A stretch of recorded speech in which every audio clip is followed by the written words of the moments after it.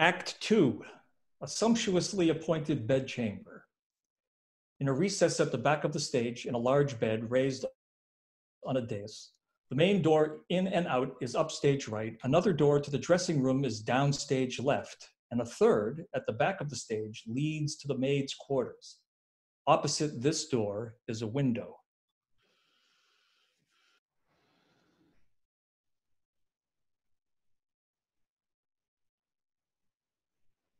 Story, down to the very last detail. I haven't held anything back, madame. You mean, Suzanne, that he seriously tried to seduce you? Oh, no, his lordship wouldn't go to all that bother for a servant. He tried to buy me. And the page was there the whole time? In the sense that he was hiding behind the large armchair, yes. He came to ask me to ask you to intervene on his behalf. But why didn't he just come straight to me? Do you imagine I would have said no, Suzanne? That's what I said, but he was so upset at the thought of going away and especially of leaving you, madame. Oh, Suzette, she is as noble as she is fair, but she's a bit forbidding. Is that really how I seem, Suzanne? I've always tried to be kind to him. Then he saw your ribbon, which I had in my hand, and he grabbed it.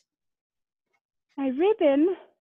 Oh, like a child. I tried to get it back from him, madam, but he fought like a lion. His eyes blazed. If you want it back, it'll be over my dead body, he said as loud as he could in that melting, piping voice of his. And then, Suzanne? Well, madame, how does anyone stop a little devil like him? 1 minute it was respect for my godmother, the next, if I only dared. Because he didn't even dare kiss the hem of your dress, he tried to kiss me instead. Let's say no more of this foolishness. So, Suzanne, my dear, what did my husband say to you? That if I wouldn't cooperate, he'd give Marceline his full backing. He doesn't love me anymore. Why is he so jealous then? Oh, well, he's like all husbands, my dear. Simple pride. Oh, I loved him too much. I bored him with my affection, wearied him with my love. Those are the only wrongs I have done him. But I won't allow your honesty in telling me this to harm your future. You shall marry Figaro. Only he can help us ensure that you do. Is he coming? As soon as he sees the hunt off. Open the garden window a little. It's so hot. That's because your ladyship has grown heated talking and walking like that.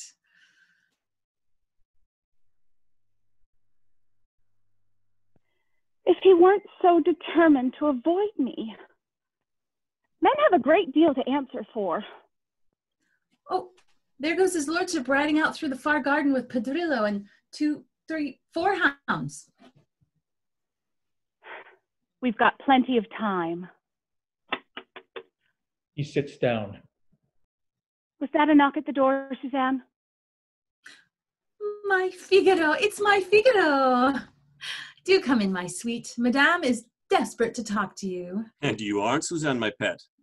There's no reason to despair, your ladyship. Look, what's the problem? It's nothing. His lordship takes a fancy to this young woman here, present, and wants her as his mistress. It's perfectly natural. Natural? So he gives me the job of carrying his dispatches and adds Suzette to his embassy staff. Now, that's a smart move. Have you finished? And because Suzanne, my fiancée, won't accept the honor, he decides to take Marceline's side. Again, what could be simpler? You get even with those who upset your plans by spoiling theirs. Everybody does it, and we're going to do it too. There. I think that sums it up. Oh, Figaro, how can you be so offhand about his intentions, which threaten the happiness of all of us? Who says I'm offhand? Instead of taking our fears seriously. I'm serious enough to be doing something about them. Now, if we are to proceed methodically, as his lordship, first, we reduce his enthusiasm for acquiring what belongs to us by making him unsure of his grip on what belongs to him. Good idea, but how? It's already done, your ladyship. A wicked rumor has been spread about you. About me? Are you mad? No, but he will be. A man as jealous as he is. But that's all to the good. If you want to get the better of people like him, you only have to needle them slightly, as you ladies know only too well. Then, when you've made them suitably furious, It only takes some light steering, and you can point them in any direction you choose. Straight into Guadalquivir if that's what you want. I've arranged for an unsigned letter to be delivered by Bazile. It warns his lordship that tonight, during the celebrations, a man will try to approach you. But you can't play with the truth like this when a woman's good name is involved. There are been so bold, for fear my story turned out to be the truth. You mean I should be grateful? But wouldn't you agree that it's rather amusing to think that we're filling up his day for him, so that he spends time prowling around thinking the worst of his wife, which he would otherwise have passed agreeably with mine? Already he's in two minds. Should he run after this woman, or keep an eye on that one? He doesn't know which way to turn. Look, there he goes, across the fields, chasing an exhausted hare. The time for our wedding is approaching fast. He'll have done nothing to prevent it, and he won't have the nerve to object if your ladyship's there. True, but Marceline, who's nobody's fool, will. Pish, I'm not worried about her. You send word to his lordship that you will be in the garden just as it's getting dark. Do you think it'll work? Damn it all, listen. People who won't try to make something out of nothing, achieve nothing, and are good for nothing. That's my motto. Sounds too clever by half. Just like this plan. You're not seriously intending to let her go. Of course not. I shall dress someone else in Suzanne's clothes. Then when we catch the Count red-handed, he won't be able to talk his way out of it. Who'll wear my clothes? Cherubin. But he's gone. Not as far as I'm concerned. Will you allow me to get on with it? You can always count on Figaro when there's a plot afoot. 2 plots, 3, 4 at a time, as involved and tangled as you... They say it's not an easy thing to be. Take, grab, demand. That's the secret of it in 3 words. He exudes such confidence that some of it's wearing off on me. That's what I was hoping for. You were saying? That while his lordship is out, I will send Cherubin here. Do his hair and dress him up. I'll keep him out of harm's way and tell him what he has to do. Then his lordship will have to dance to our tune.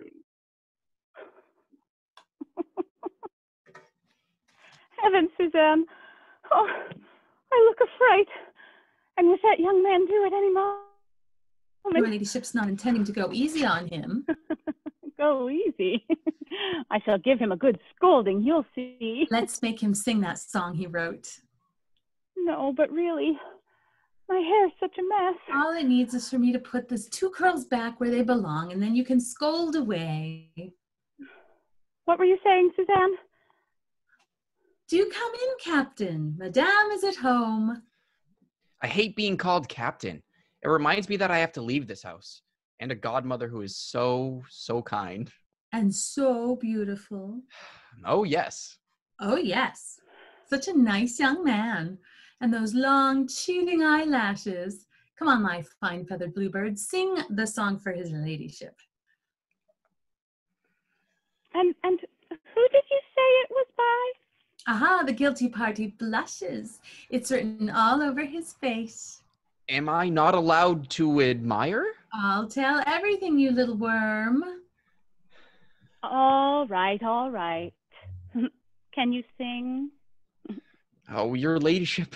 I'm so nervous that I'm shaking. Get away with you. The minute Madame wants to hear your song, you come over all modest like a real author. Come along, I'll accompany you. Oh, take my guitar. The Countess, who is seated, holds the paper and follows the words. Positioned behind her chair, Suzanne plays the introduction, reading the music over the Countess's shoulder. Cherubin stands facing them, head lowered. Until beside a fountain's freshness, oh, how my heart doth ache with sadness. Memories of my godmother surface, and I feel my tears flow free. I felt my tears flow free, filling me with despondency. I carved upon a cypress. Oh, how my heart doth ache with sadness. Her name, but I remained anonymous. The king passed by for all to see. The king passed by, and all did see his barons, knights in splendid panoply. Then up spake the highness.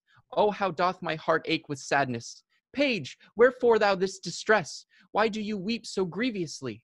Why do you weep so grievously? Fear not, but speak and tell me. I mourn the loss, your graciousness. Oh, how my heart doth ache with sadness of my godmother's gentleness, a lady I loved most tenderly. very simple, very charming, and in fact, rather touching. He's a young man who can be very touching. Now then, Captain, I suppose you've been informed that to add zest to this evening's jollity, we need to know in advance if one of my dresses will fit you. Oh, I'm afraid it won't.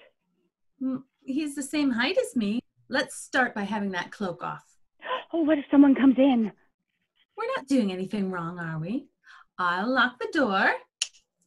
But first I want to see what can be done about his hair. On my dressing table, the bonnet with the turned-down brim. The Count won't know you're still in the castle until just before the start of the ball. Afterwards, we'll explain that we had the idea because of the time it would take to get your commission signed and sealed. That's no good. I've got it here. His lordship gave it to Bazile to give to me. Oh, that was quick. He doesn't let the grass grow under his feet. He was in so much of a hurry. He's forgotten to put his seal on it. Seal on what? On his commission. It's already come? Exactly what I said. Is that my hat? Yes, and the pick of the collection. Come a little closer. Don't be coy, Johnny, my lad, my blue-eyed boy. There, madam, you look so sweet. Oh, arrange his collar so that it looks a little more feminine. There. Would you believe it? The snotty-nosed brat makes a very pretty girl. I'm consumed with jealousy. If you don't mind, stop being so pretty. Oh, don't be silly, Suzanne. That sleeve needs to be turned up so the cuff fits snugly. What's this you've got round your arm? A ribbon? I'm glad your ladyship's seen it. I told him before I'd tell you. If his lordship hadn't come in, I'd have gotten that ribbon back from him. I'm nearly as strong as he is. What's this on it? Blood? This morning, assuming I was going away, I was fixing my horse's curb when he tossed his head and the boss on the end of the bit caught me on the arm. No one ever used a ribbon to bandage. Especially a stolen ribbon. Anyway, bits and bosses, bibs and bobs, all those horsey words don't mean a thing to me. Oh, his arm's so white. It's like a woman's. Whiter than mine. Look, madame. You'd be more usefully occupied fetching the sticking plaster from my dressing table. The Countess remains as she is for a moment, without speaking, staring at her ribbon. Cherubin devours her with his eyes. This ribbon, sir. It's a shade that suits me particularly, and I was very cross to have lost it. What are you going to use to tie the plaster around his arm with? When you fetch your dress for him, take the ribbon off another hat. The one you took off would have made it better in no time. Why? What's so special about it? This will do more good. When a ribbon has been tied around the hair, has touches of the skin, a person. Or persons unknown, it acquires the healing properties? I never knew that. I'll have to keep the one you had round your arm to test the theory. The next time one of the maids cuts herself, I'll try it out. It will stay here with you, but I have to go away. Not for always. I'm so unhappy. Now he's crying. It's all that thoughtless Figaro's fault with his talk of musket shots. I longed for the moment he predicted. If I knew for sure I was about to die, perhaps my voice would find the courage to... Oh, hush, child, not another word. You're not making any sense. Who can be that knocking on my door like that? Why have you locked this door? Oh, merciful heavens, my husband! And you? With no cloak, collar undone, and arms bare? Alone? Here with me? Oh, it looks very bad. He'll have got that letter. Oh, he'll be so jealous. Are you going to open this door? It's just that, I'm alone. Alone? Then who's that you're talking to? You, obviously. After what happened yesterday and again this morning, he'll kill me. He runs into the dressing room and closes the door behind him. The Countess removes the key and hurries to let the Count in. How could I have let this happen? You don't usually lock your door. I was sorting some old clothes. That is, I was sorting clothes with Suzanne. She's just gone to her room for a minute. You look and sound flustered. Oh, it's hardly surprising. Not surprising at all. I do assure you, we were talking about you. As I said, I'm alone. Talking about me, were you? I came back because I was worried. I was just getting on my horse when I was given a note. I don't believe a word of it, but it's upset me all the time. What do you mean? What note? I'll say this, madam. You and I are surrounded by some very unsavory people. I've been warned that sometime today, someone I thought was no longer here will attempt to approach you secretly. Well, whoever this bold person is, he'll have to come here, for I am not planning to leave this room all day. Not even for Suzanne's wedding tonight? Not for anything. I am not feeling at all well. It's a good thing the doctor's here. What was that noise? Someone knocked a chair over. I guess. You must have your mind on something else. Something else? What?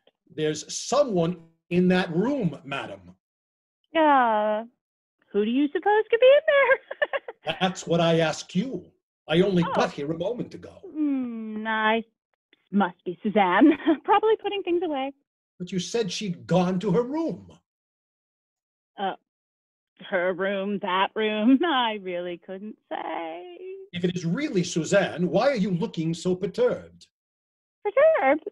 About my maid? I have no idea if it's about your maid, but perturbed you certainly are. And you, sir, are most certainly perturbed by that girl. You're far more perturbed about her than I am. I'm so perturbed about her, madam, that I insist on seeing her at once. I believe that's something you often insist on, but there's absolutely no foundation for your suspicion.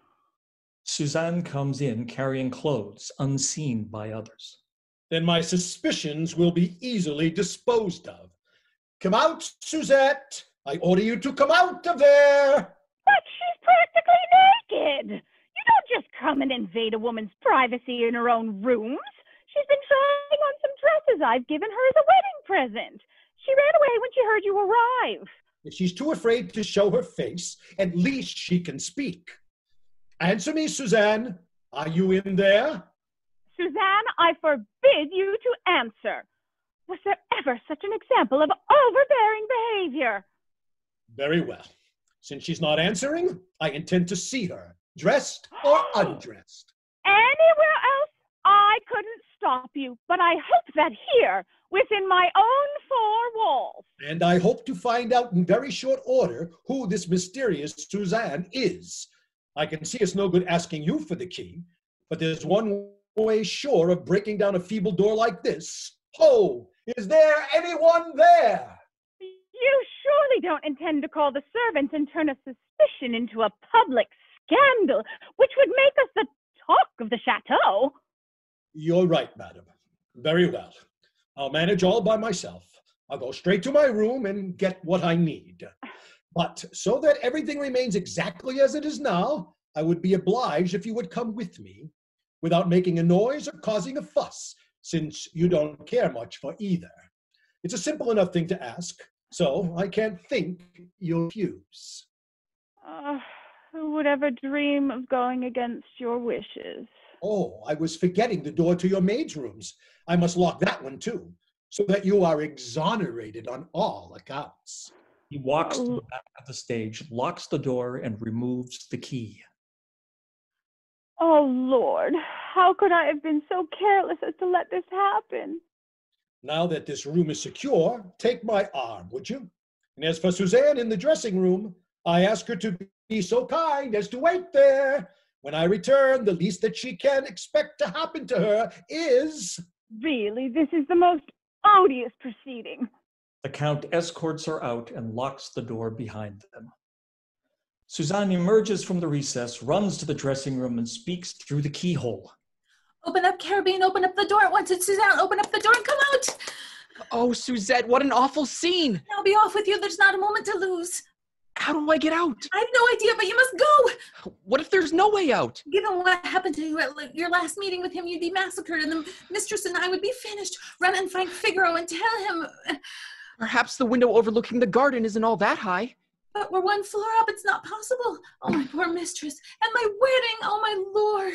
The melon patch directly underneath, apart from squashing a row or two. You'll kill yourself. I'd jump into a burning pit, Suzette. I'd throw myself in before I let any harm come to her. But first, a kiss to bring me luck. He kisses her, runs to the window, and jumps out. He's far away already. The little scamp, as nimble as he's pretty. He'll never be short of women hanging around him. Oh, quickly, take his place. He goes into the dressing room. And now, your lordship, you can smash the door down if that's what amuses you, and you can think again if you imagine that I'm going to say a word. He closes the door behind her. The Count enters, carrying a crowbar, which he tosses onto a chair. Everything is exactly as I left it. Now, madam, before you force me to break that door down, give a thought to the consequences. I ask you again, will you unlock it? What possible motive could you have for riding roughshod like this over the ties that bind husband and wife? If it were your love for me that was the cause of your rage, then however unreasonably you behaved, I could forgive you. If love were really the reason, I might even forget how offensive I find your way of expressing it. But surely vanity alone cannot be enough to drive a gentleman to such unbecoming conduct. Call it love, call it vanity, but you will open this door, or else I'll... Stop, sir. I beg you. Do you think me so lacking in principles? Whatever you say, madam, but I intend to see who is in your dressing room. Very well, sir. You shall see. Listen to me. Calmly. It's not Suzanne? Nor is it a person from whom you have anything to fear. We were planning a practical joke for this evening. All very innocent, I assure you. And I swear, I swear. What do you swear? Oh, that neither of us had any intention whatsoever of upsetting you. Neither of us? Is this person a man? The boy. What boy? Oh, I hardly dare say his name. I'll kill him. Oh, merciful heavens. Tell me.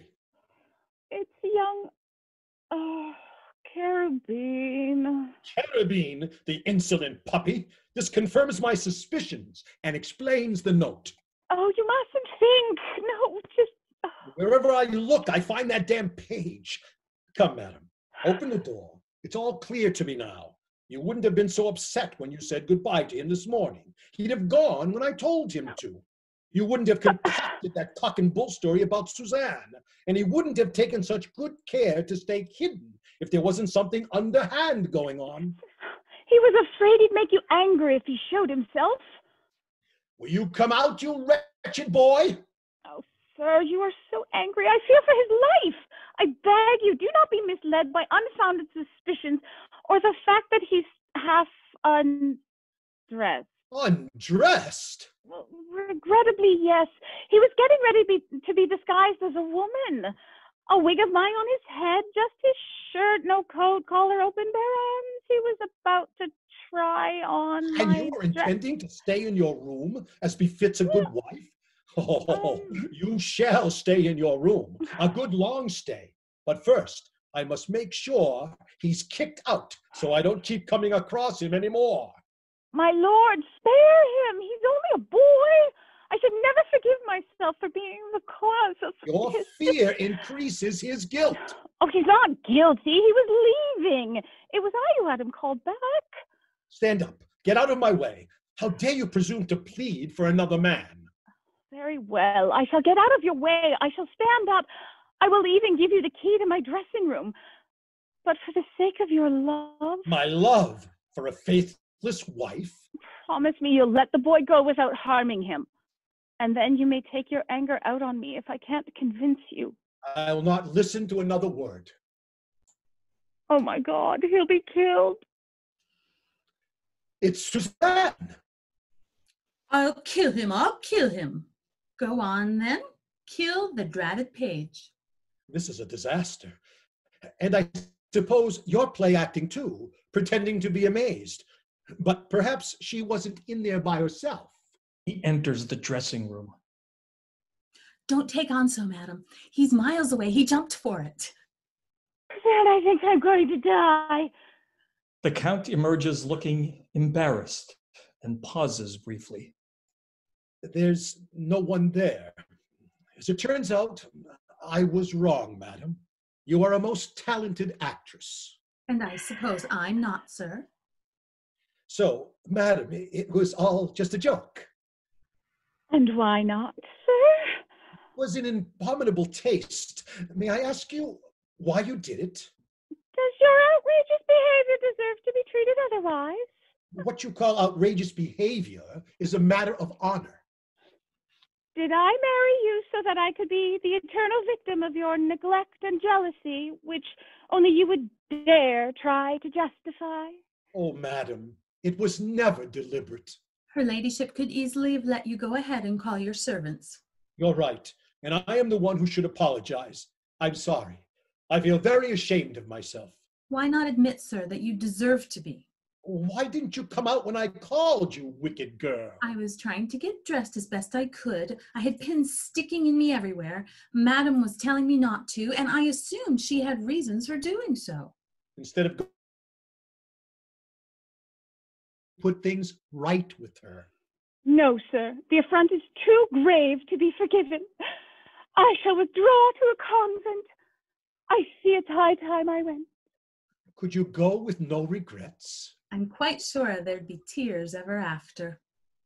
And what if there were, Suzette? I'd prefer regret to the thought that I'd stooped so low as to forgive him. He has wounded me too deeply for that. Rosine! I have ceased to be the Rosine you once pursued so passionately. I am poor Countess Almaviva, the sad, deserted wife you do not love anymore. Oh, your ladyship. For pity's sake. Pity. You showed me no pity. But there was the note. It made my blood boil. I never agreed it should be written. You knew about it? It was that harebrained Figaro. He had a hand in this. Who gave it to Bazile? Who told me he got it from some yokel. Oh, I'll make him change his double-dealing tune. Of all the two-faced, I'll see he pays for the whole lot of them. You want to be forgiven yourself, but won't forgive others, just like a man. If I ever felt I could forgive you because you were misled by the note, I'd insist that everyone involved was forgiven too. And so they shall, with all my heart. Countess Tone for making such a shameful mistake. Oh, we should both be ashamed. No, say it was all my fault. It's still beyond me how quick women are to adopt exactly the right gestures and tone of voice to suit the situation. You blushed, you wept, your face was tragic. Upon my word, it still is. I blushed because I resented your insinuations. But does a man have the sensitivity to distinguish the honest indignation of a woman wronged from the agitation of those who are justly accused? And the page, half dressed in his shirt, more or less naked. Oh, here he is, before your very eyes. Aren't you glad it was this one, not the other? You don't. And all that pleading and pretending to cry. You're making me laugh, but I really don't feel like laughing. Oh, we men think we're rather good at politics, but really we're only children who play at it. You're the one, madam, the king should send as his ambassador to London. Have all women put themselves through an advanced course of self-control to be as good at it as you are? Men leave us no alternative. If you'd only treat women like prisoners on parole, you'd soon see what we can be left to do the decent thing. Let's leave matters there, Count. Perhaps I did go too far.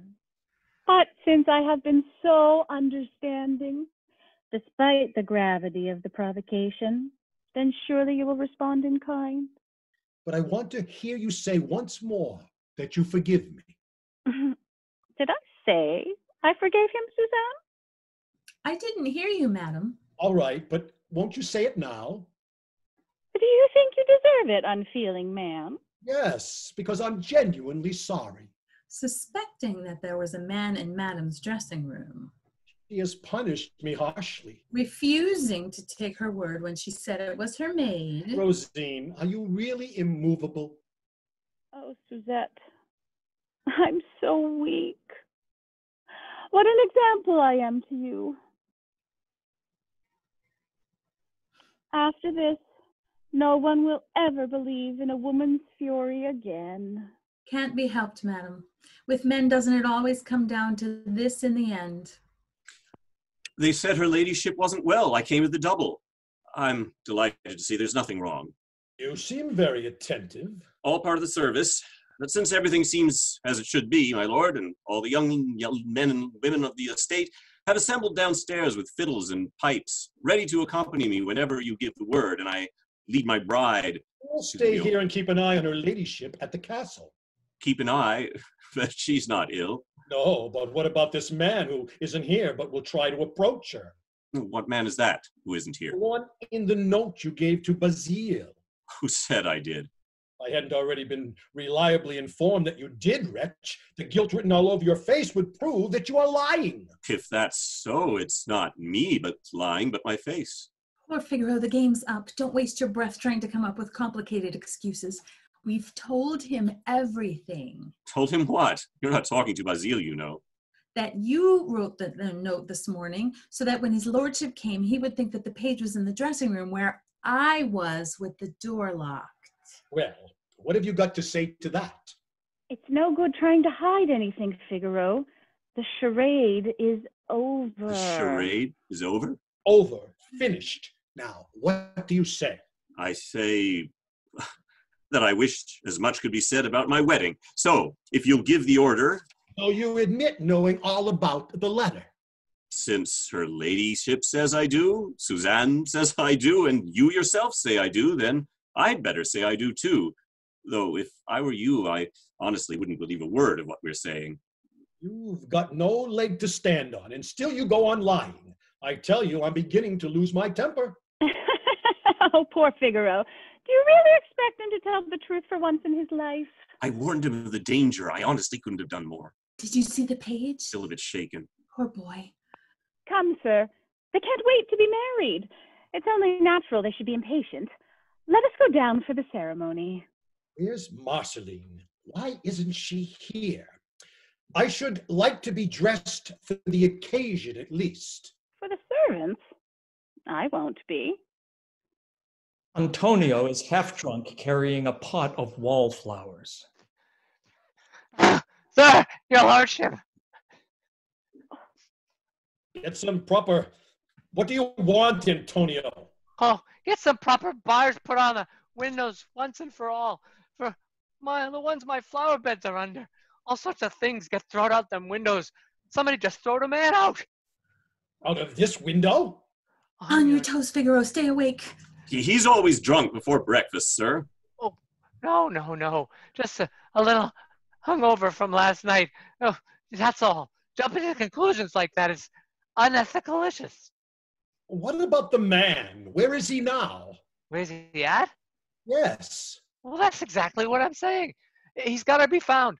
I'm your gardener. There's only me that looks after your garden. So if a man falls into it, you can see it's my good name what gets trampled on, not just my flowers. Get him off the subject. Still on the bottle, then. If I didn't take a drink, I'd go mad. Drinking like this when there's no need. Drinking when we're not thirsty and making love all year round, ladyship, them's the only thing that separates us from the beasts of the field. Answer the question or I'll send you packing. well, maybe I wouldn't go. What do you mean? If you've got enough upstairs to keep hold of a good gardener, I ain't so daft as to let go of a good employer such as yourself. You said somebody threw a man out of that window. Yes, Excellency. Just now, he had a white shirt on, ran away by jingo, went off like a scared rabbit. And then?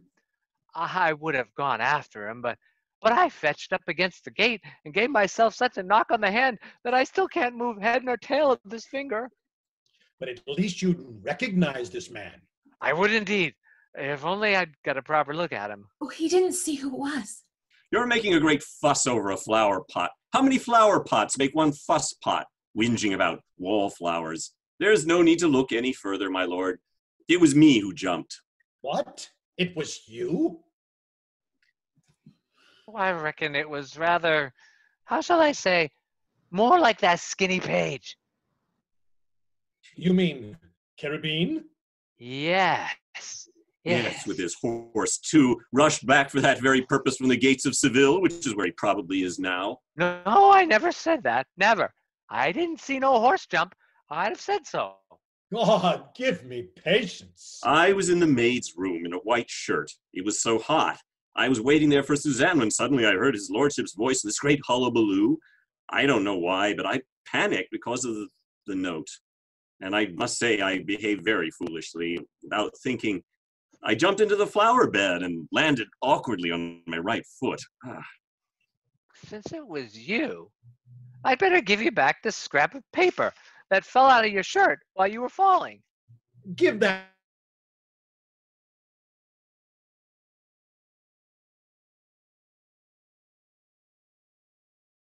Can't imagine you were so frightened that you've forgotten what's written on this paper or how it came to be in your pocket.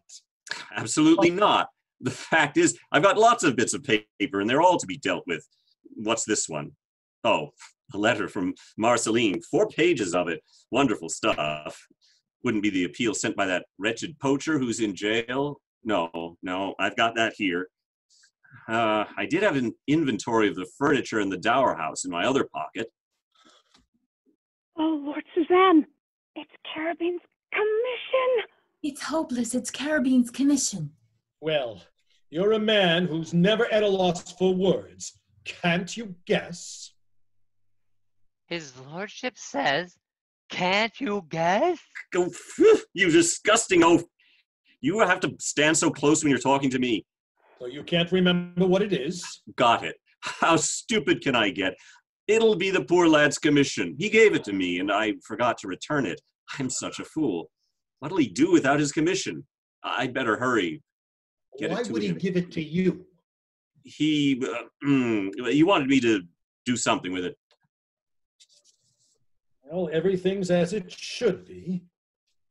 Yo. Oh, the seal's missing.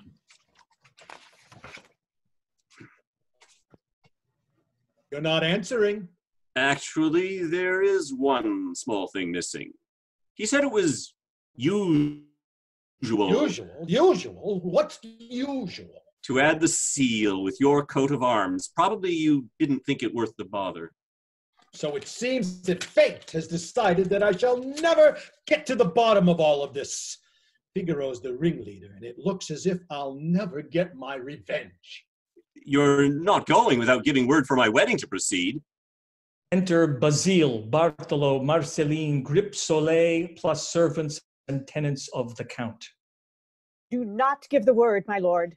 Before you grant his request, you owe us justice. He has obligations to me. Vengeance has come in person. Obligations? What kind of obligations? Explain yourself. Oh, I shall explain myself, you philanderer. What's this all about, Marceline? A promise of marriage. A receipt I signed for some money she lent me. That's all. A loan made on condition that he would marry me. You are a great lord and chief justice of the province. Present yourself before the court, and I shall do justice to all parties. In that case, Your Excellency, would Your Excellency also allow me to set out the claim I have with respect to Marceline? It's the villain who gave me the note. Another lunatic from the same stable. Claim? Claim? You've got an infernal cheek standing there talking to me of claims, you great booby. My God, got him to a T straight off. Booby is right. Marceline, none of the planned arrangements will go ahead until we have looked into your claims. This will be done in open court, which will sit in the great council chamber. Honest Bazile, trusted and dependable bearer of messages, you will go into town and notify the members of the bench. You hear her case? And you will also bring back the yokel who gave you the note. How would I know him again? Are you refusing? I am not here to act as the castle messenger boy. Why are you here? As a distinguished village organist, I teach the harpsichord to her ladyship, singing to her maids, and the mandolin to the pages. But my principal function is to entertain your lordship's guests with my guitar, a function that will please you to commend. I'll go if you'd like, your honorship. What's your name, and what do you do? Grip Soleil, your lordness, that looks after the goats. I was ordered along to help with the fiery works, so I gave the goats the day off. I knows where all them there fancy lawyers' houses are. You're keen. I like that. You can go. But you will escort this fine, upstanding man and play your guitar and sing to entertain him on the way. He's a guest. Me? A guest? I am to escort a goat herd and play my... That's what you're paid for. Now go, or I'll have you shown the door permanently. No use me trying to fight him. An iron fist in the bush is worth... A dozen old birds like you. I'll do nothing to help your wedding along. Instead, I'll make damn sure I marry Marceline. Take it from me, don't settle anything before I get back. Don't settle anything? Don't you worry, I won't, even if you never come back. You don't look as if you feel much like singing. Do you want me to start you off? Come on, look cheerful, chin up and music, maestro. Song for the girl I shall marry. I'd swap all of your money for the sweetness of honey that is my Suzanne. She's so gentle and kind, I surrender my mind to my Suzanne.